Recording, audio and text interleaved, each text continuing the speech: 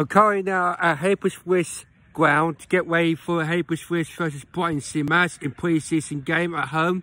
And I just got here and the players just walking out the tunnel, and it's good.